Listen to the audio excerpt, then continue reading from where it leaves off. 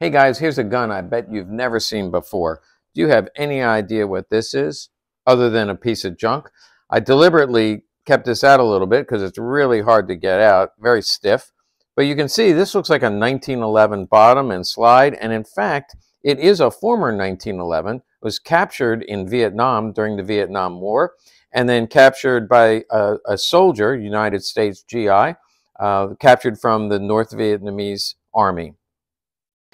Everything about this looks a lot like the 1911. You see the takedown lever, the slide has been modified. Look at the magazine has been modified to accept Tokarev ammo and the barrel modified.